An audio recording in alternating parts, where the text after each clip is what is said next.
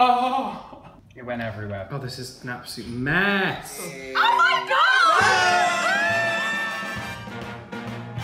I'm Tom, and today I'm going to be making the most complicated cake I have ever tried to make. So today I'm doing an 11-layer inclusive pride cake. We have to put in some effort here, so that's why I'm making what I hope to be one of the tallest rainbow cakes that has ever been made. I don't know, the jury's still out on that. Maybe there's a Guinness World Record for it, but I think 11 cakes is a lot of cakes. I drew a picture of what I think the cake is going to look like so that I had something to refer to. Let's hope it turns out like this. You know, like in the Great British Bake Off when they're describing the cakes and this beautiful illustration comes up. That was what I had going in my head.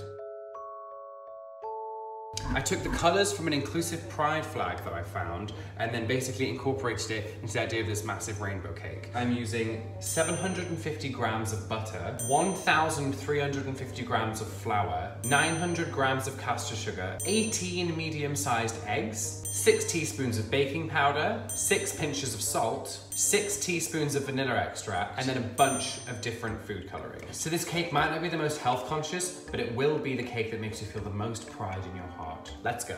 I don't have like a big fancy, okay. I actually don't have a big fancy like electric scale. I literally have this. So this is what we're working with, and it's fine. 125 grams of butter. Oh! It's already gone really wrong. Okay, lesson learned for that bit. Maybe be less cavalier for this Pride Month. I was just sort of trying to be myself, but never mind. Get it in the bowl. Oh, lovely. All right, what's next? 225 grams of plain flour. So I'm going to sieve this. 150 grams of caster sugar. And in the bowl. Woo. 3 medium eggs. 1. 2. 3. That was a bit overzealous. Nearly cracked it everywhere, but it's fine. A teaspoon of baking powder. How much is a teaspoon? Like that? Yeah. Pinch of salt. That much? Okay. A teaspoon of vanilla extract. Delicious. Stunning. Never been done before. So I've got my ingredients here. Now, this is the fun bit where I get to use the stand mixer that I've never used before. Right, let's go. Ooh.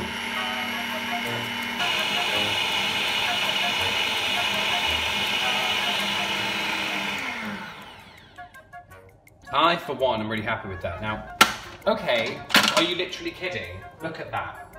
That looks really good. Oh God, the next 2 words on the recipe are working quickly, so that's good. Working quickly, weigh the mixture into another bowl to work out the total weight, then weigh exactly half the mixture back into the mixing bowl. What I'm going to do instead is eyeball it. This was going to happen eventually, wasn't it? So let's just do it. So what I'm going to do is I'm just going to transfer half of this cake mix into this bowl.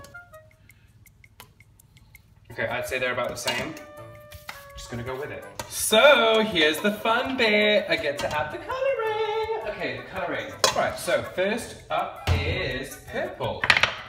So I'm gonna get the purple food dye and just sort of drop it in. I don't know how much to use. I'm gonna try 4 drops apparently. Oh, wow. Oh, I'm gonna need a lot more than 4 drops. It's like raspberry ripple. It just simply won't do. We're just gonna have to put in like way more. 5, 6, 7, 8, 9, 10. Okay. Okay, looking more purple. This is good. This is still, I'd say, only at like a 30%. Just put loads in there, like that much. Yes. E numbers the house. Swirl it in. La da da da da da da. What I wonder is, does there come a point when you add so much food coloring that it actually like affects how the cake bakes? I don't know. Okay, there we go. This looks good. Like I'd say that's pretty solidly. That is purple, right? Next up, dark blue. I reckon blue will take quite quickly. Ooh, yeah. That looks so pretty. Come on, we want dark blue here, guys.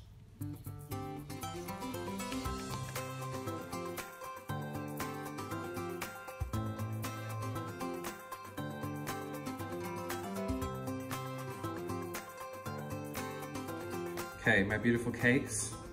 It's time for you to meet your destiny. Come on, purple cake. In. Blue cake. In. Will they both fit? Yes, they will. Wonderful. 12 minutes starting now. Okay, let's see. Oh my god! Purple. Oh, the blue one is... Oh. A lesson on dominating the frame, am I right? I'm going to spare you the long and laborious details, but basically I repeated this entire process 5 times, adding different food colouring each time, until I finally had 12 beautiful, finished, multicoloured sponge cakes. I thought I would just take this opportunity to show you the mess that I've made in my kitchen, so have a look. Oh no. Oh no, no, no. Oh no. Oh dear. I mean, I won't say it's the most minimalist, clean bake I've ever done. Okay, so all the cakes are done. They are cooling on the cooling rack. To make the icing, very briefly beat the vanilla and cream cheese together with an electric whisk until smooth. Sift in the icing sugar and gently fold in with a spatula. 1, 2,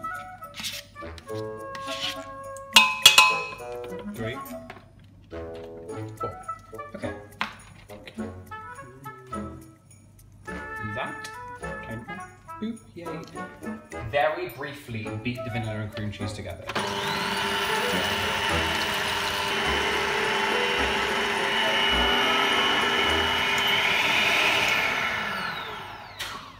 It went everywhere. And it says to sift in the icing sugar, of which there is 350 grams. I'm gonna sift in the icing sugar in stages, like in bits, because it's so powdery that it gets everywhere. Okay, icing is done. And now I have to do what I think is probably gonna be the hardest bit, which is construct the cake. So it's gonna go purple, blue, green, yellow, orange, red, white, blue, pink, brown, black. I know that the best thing for icing a cake is a palette knife, but I don't have one of them, so I have a dinner knife, a dessert spoon, and a massive meat knife. I'm hoping that one of these things will suffice, but I guess the best thing is just to start. So first cake is purple.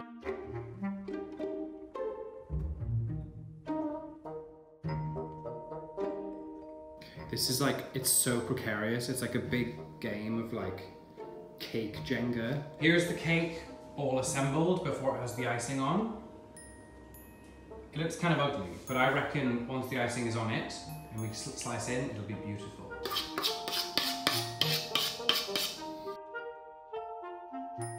Oh, this is an absolute mess. Oh, I've really fallen at the final hurdle. But you know what? I don't have an end to that sentence.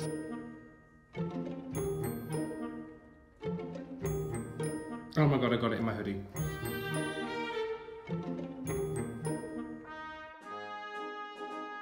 Okay, so this is what the cake looks like. I'm just gonna walk around. Let's be honest, it doesn't look great.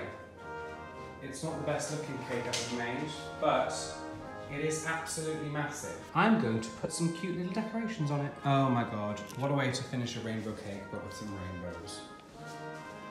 Let's get them on there. Capital letters? No, lowercase. All caps. We're going cursive. It looks like omelette. Okay. Omelette? It just looks like a lot of omelette. I don't think that looks all that bad! That looks so cute. That's cute. It's cute.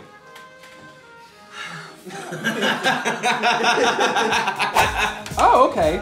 It's going through.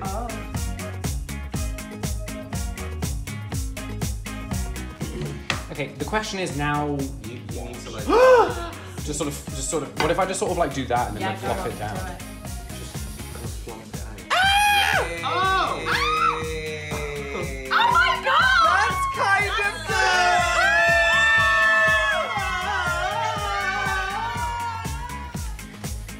Oh dear. Oh no. The thought was there. Absolutely. Idea, I think 9 out of 10. Execution, solid 4. So, it's the next day. I finally had a bit of time to decompress from that stressful baking experience, and I've got some thoughts. This cake, from start to finish, took me about 6 hours. As far as I'm concerned, that is a very, very long time to be baking a cake. So, I think we can all agree that the full cake from the outside, stood there on a plate, looked horrible. It it was so grim looking. The icing was too thin.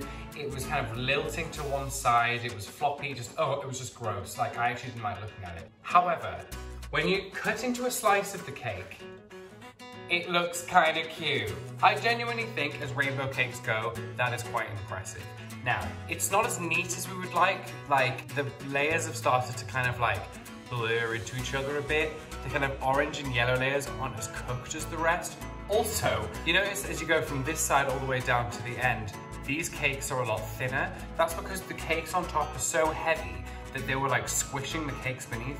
So the purple, blue and green cakes are really thin compared to like the brown and black ones, which are like a lot wider. The next thing to rate is the taste. Obviously this cake is all about the look, but you know, we still have to eat it and see how it tastes. So let's do that. I'm gonna get a bit from the top because I feel like that's less crushed. Maybe? A bit of the light pink and the light blue, let's go.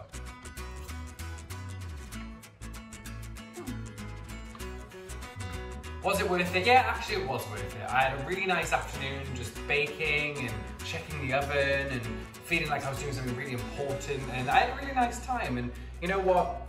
It may not taste great and it may have come out a bit wonky, but you know what? At the end of the day, the cake wasn't straight and neither am I. Happy Pride.